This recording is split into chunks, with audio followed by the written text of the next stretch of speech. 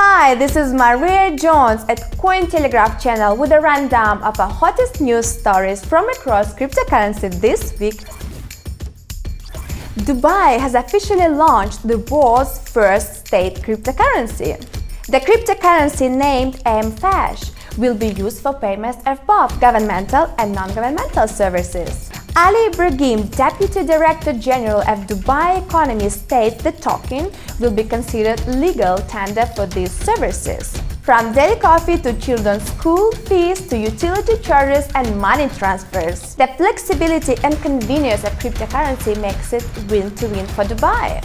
The government is strongly pro-blockchain and sees it as the next major wave in paradigm-changing technologies. Ibrahim continued, stating the fast-paced environment and incredible willingness to adopt innovative technology has made Dubai the perfect place for us to do business. This project is just the latest example of Dubai forward-thinking adoption.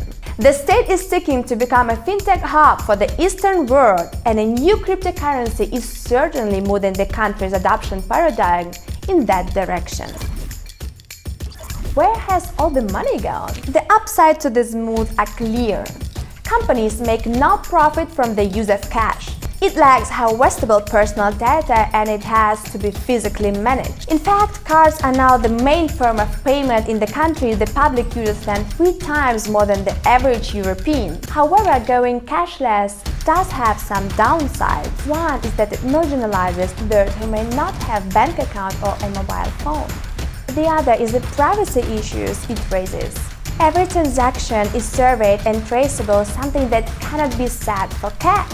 By the way, Bitcoin may provide a solution. It does not require its users to have a bank account, and it also allows the user to spend their money, if not totally anonymously, in a way that is close enough to mimic the anonymous usage of cash.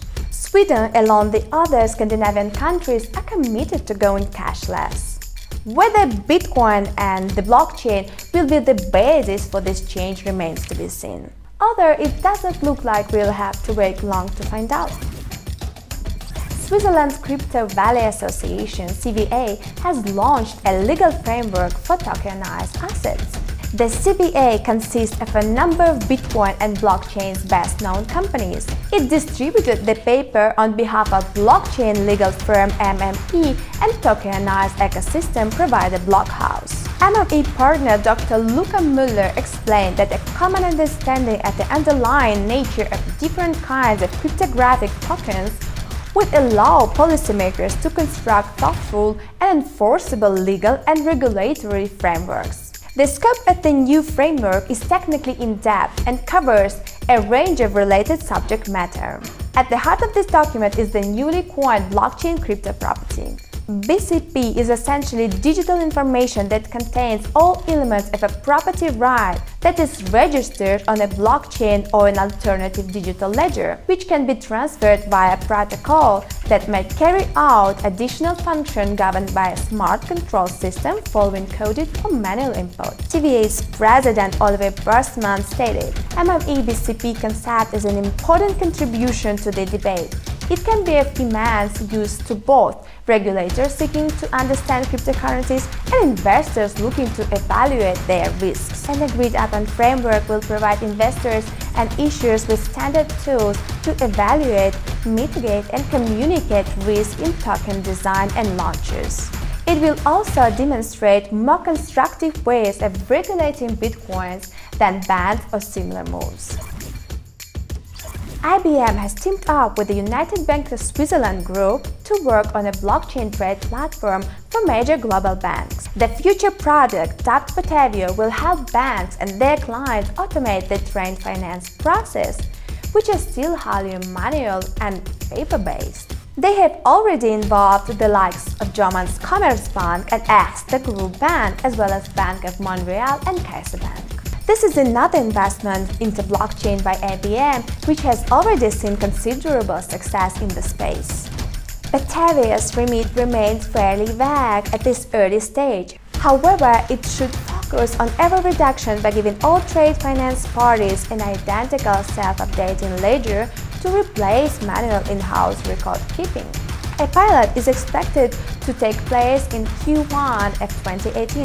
Meanwhile, IBM's various blockchain efforts have earned its pole position in a survey this month, which named the corporation as the top 2 enterprise provider. IBM came first with 33% of the vote and Microsoft a distant second with only 20% of respondents favoring its blockchain solutions. New transferred blockchain-based cloud platform by Oracle and its leading competitors. Oracle has announced the launch of its blockchain-based Oracle Cloud platform in 2018. The platform will have businesses employ the technology for supply chain management and smart contracts. According to Amit Zaveri, Oracle Cloud Platform Senior Vice President, the technology has the capability to fundamentally transform how businesses are done, making business-to-business interaction more secure, transparent, and efficient. The Oracle Cloud Platform is designed to offer pre-assembled tools for business enterprises to use for operations that require contracts, transactions, and tracking.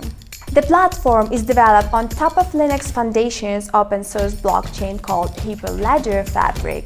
Hyperledger Fabric is a private digital ledger that is designed to be very difficult to tamper with. Oracle has been a member of a Hyperledger project since September 2017. Similar moves from the tech giants may just be the very push that blockchain needs to sustain its growth within the commercial space. For the very latest news and events from the crypto scene, check out Cointelegraph.com and subscribe to our YouTube channel. If you would like to ask me a question or share your story with us, just leave a comment right here and see you next week.